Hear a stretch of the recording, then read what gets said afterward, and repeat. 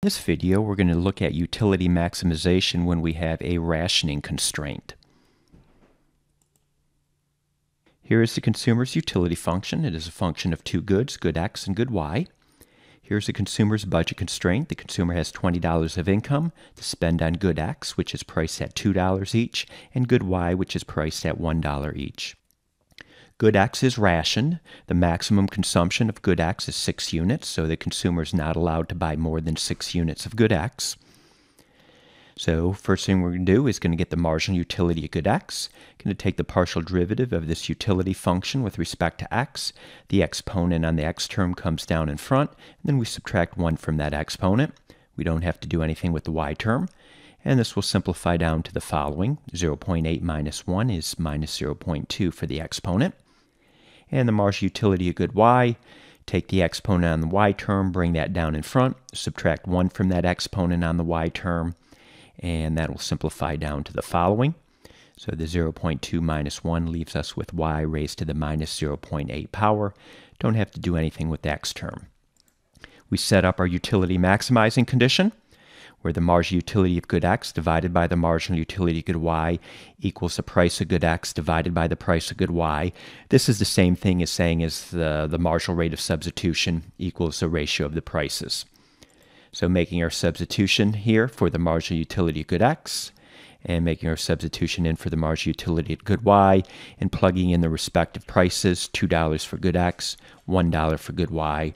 We're going to simplify this and solve it for Y.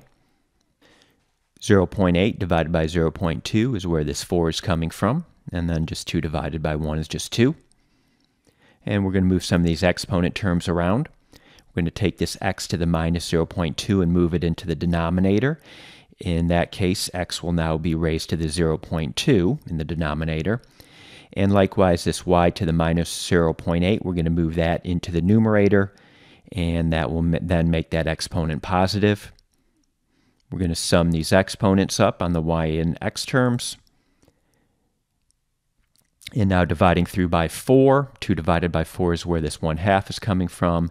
And then multiplying through by x, we have y equals 1/2 x. We're going to take this y equals 1/2 x and we're going to plug it into our budget constraint over here.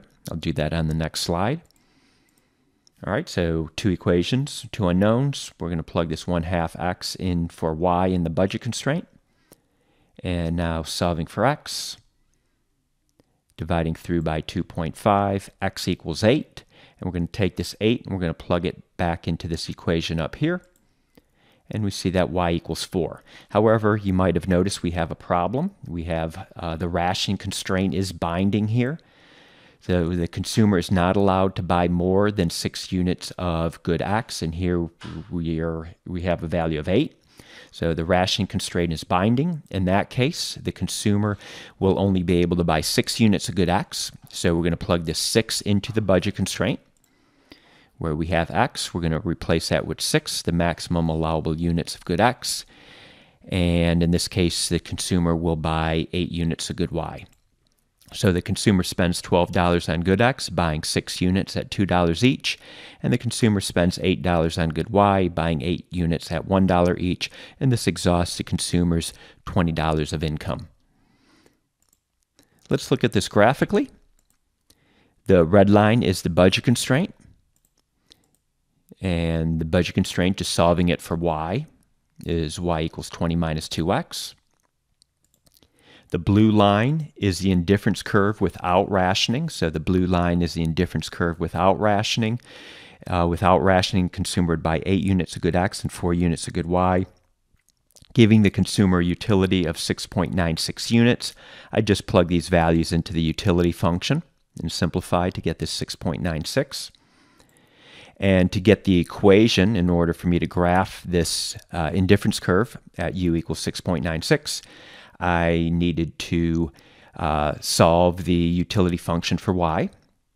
So raising both sides to the power of 5 to get rid of this 0.2 here. This equation then is what explains this blue indifference curve. And you can see here that the tangency here is where x equals 8 and y equals 4. Let's get the green line. The green line is indifference curve when we have rationing. In this case, the consumer is on a lower indifference curve, getting less utility. So the utility where x equals 6 and y equals 8 is 6.36. So to get the equation for me to graph this green indifference curve, same idea as before. Take the utility function, solve it for y. What's the level of utility here at x equals 6 and y equals 8? I have it right there. It's 6.36, but everything here is raised to the power of 5, and we get this equation then explaining the green indifference curve. And you can see here the consumer is going to be at this point right here, getting 8 units of good y and 6 units of good x. Okay, I'll stop here.